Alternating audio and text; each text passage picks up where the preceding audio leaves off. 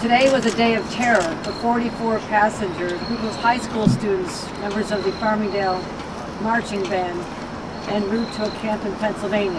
What started out as an incredibly beautiful day in New York State, our students left Farmingdale High School. They had a weekend planned of fun, and unfortunately, the day ended in tragedy. 2 fatalities, 2 adults, and there are 5 or 6 students that are in critical condition. The only advice I can give to anybody tonight is hug your children very tight. Life is very precious.